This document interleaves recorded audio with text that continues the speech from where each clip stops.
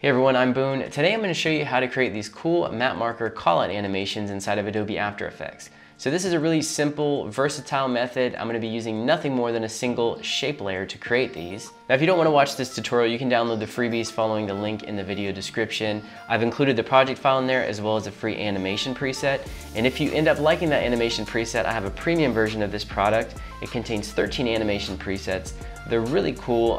To apply those, you simply double click them. It'll create a new shape layer from scratch that has the animation set and ready to go. And they have some slider controls so you can customize them. And those include a few different designs, including circular, triangular, and square animations. Okay, let's get into the tutorial. I'll show you how these work. First thing I'm gonna do is create a new comp. Call this map marker callout. And I'm calling these map marker callouts, but you don't have to use them on maps exclusively. As you can see in some examples here, I've used them on photographs.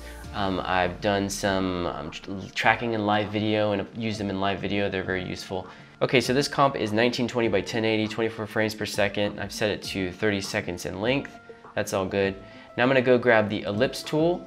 I've set the fill to a solid white and I've turned the stroke off. Now I'm gonna create a new ellipse here by clicking and dragging. Hold the shift key to constrain those proportions. And I wanna rename the layer real quick. Let's call this map marker callout 01.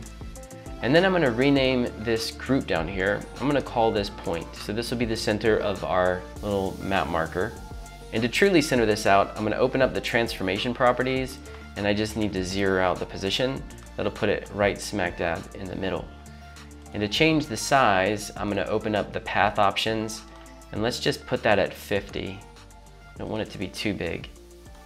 Okay, so the point's set to go. Now I'm gonna grab the group, Control D or Command D to duplicate that. And I'm gonna rename this group Pulse. I'm gonna drag that underneath the point. And let's go grab the path of the pulse. And I'm gonna set it to the size that I want it to go, like its full size. So that's gonna be 1000. Okay, now to bring this to life, I'm gonna animate both the scale and the opacity of just the pulse shape element. For that, just go down to the transformation properties of the pulse. And let's say we want this to be a 1 second animation. So go to the 1 second mark. Add a keyframe for scale and opacity. And this is the endpoint of our scale, so that keyframe's fine, but the opacity, I need to set that to 0. And then I'll go back to the beginning and we'll set the scale to 0. And the opacity, it doesn't have to start at 100. That might look a little bad. So I'll start it off at like 80 or 85 and we can change it. So now let's see what we got here. Okay, so we created our first little ping here. Now a couple things. I want to change the animation, give it a little more kick so it shoots out faster. And then I want it to repeat. So let's see what we can do here. To isolate these keyframes, I'm just going to hit the U key. That's going to show all the keyframes of the layer. First, let's give these some kick. I'm going to zoom in and I'm going to grab all the keyframes, right click, keyframe assistant, easy ease, and then go to the graph editor, and with both of them selected, I'll grab the handle here. And this is the speed values, so it's going to go real fast here and then it's going to slow down at the end. So check this out. Okay, so now it kicks out more. Now we need to figure out how we're going to make this loop. Ideally, I want this to be really simple to use. I want it to loop, let's say we want it to loop endlessly. I want to be able to control the speed. I can make it faster or slower easily. And I don't want to deal with a lot of keyframes. So let's use some expressions here. Now I could obviously just go in here, copy these keyframes and then paste, paste, paste, paste, but that's a little sloppy. So let me show you a cool way. What I'm gonna do is I'm gonna hold the Alt key and first I'm gonna add an expression to scale.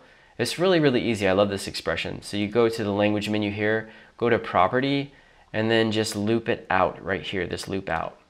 And the cool thing is I don't even need to change anything because this is a really simple animation with 2 keyframes. I don't need to change anything in the expression. And then I'm just gonna grab that, copy it, and then apply that to the opacity as well. Now the big thing to make this work here is I need to have the keyframes aligned at the end, because if the keyframes aren't aligned, they're gonna be looping at different paces and everything's not gonna sync up. So let's see what it looks like right now. Okay, that looks great. And if I zoom out, you see this is a 30-second comp and it'll just keep looping. And that's 4 keyframes, that's cool. Now, let me show you what I'm talking about. If I were to just throw this out of sync, let's move this keyframe by like 2 frames and see what happens. Now you're gonna see it's gonna start to be a little weird. I mean, maybe that's the look you want, but then when it gets here, it starts to get all wonky. So just make sure that you've got these lined up. Speaking of which, to change the speed, I just grabbed these last keyframes. Let's get rid of those expressions. I don't want to look at them anymore. Let's grab those last two keyframes. Let's say we want our ping of our map marker to go faster. We're just gonna, make this faster here. And then voila, she's going pretty fast. To slow it down, bring these out. And now we got that nice slow. Okay, I'll bring this back to 1 second. So you saw how easy that was to create. These are fun and simple and super useful. Now let's say we want to create a different look, something kind of similar but a little different. That's really easy as well. So I'm going to duplicate this one, and then let's look at number 2. So I'm going to turn number 1 off. So here's number 2. Now watch how easy this is. I'm just going to open up the contents and go down to the pulse. Let's mess with the pulse. So let's say I'm just going to turn off the fill and turn on the stroke. And then right away I've got a different look there. I can change the width of this stroke, or I could even go down to, or I could go up to the point. I could do the same thing with the point. I can change that to a stroke, and now I've got a completely different look. Or I can change the size of the path here.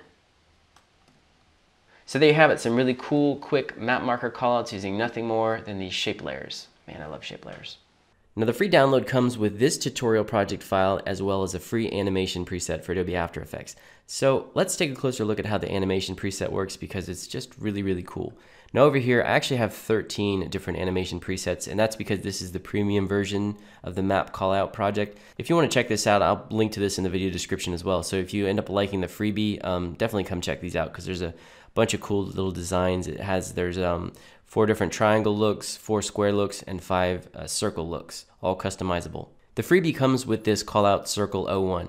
So what I want to do is I want to bring this into my user presets folder. So first, to find that, go to your documents folder, go to Adobe, and then go to After Effects 2020. So since I created this in After Effects 2020, it's only going to be, it's specifically made for this version and later versions. While it might work in previous versions, I don't really, I haven't designed it specifically to work there. So you can always test that out just to make sure. So here's the user presets folder. I'm going to open this up, and now all I have to do is grab the preset and drag and drop. And here I have a new After Effects project open. I'm going to go to Window and just make sure you have Effects and Presets panel open. I'm going to open that. And if you already had After Effects open, you might want to go to this panel menu here and then refresh the list so that your presets will show up. And at the top you see Animation Presets. Just under that you see User Presets.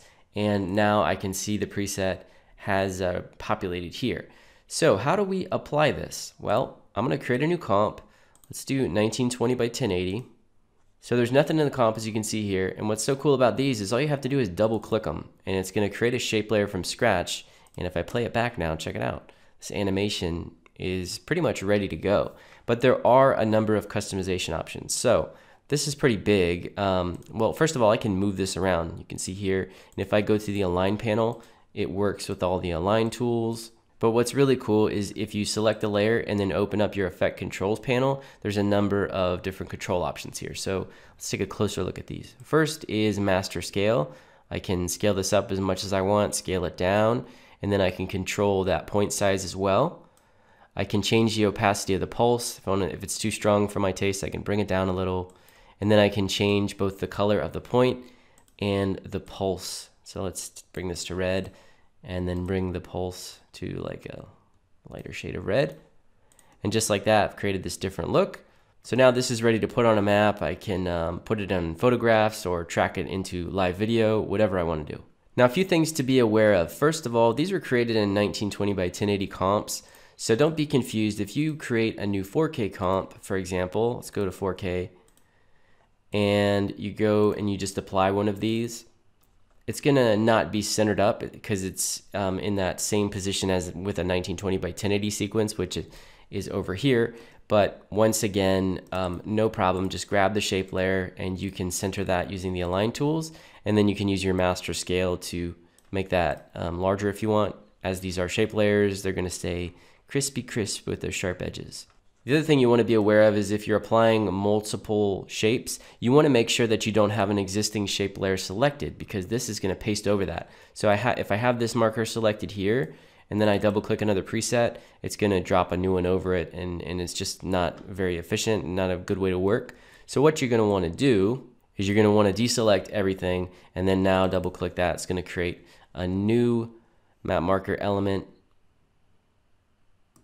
And now I can grab that one, bring it over, and customize it individually. And now, of course, if I want to change the speed, I can grab a layer and hit keyboard shortcut U to show all the keyframes, and then grab those two end keyframes, and I can control the speed of these. So let's say I want one going really fast, and I want one going really slow. Voila.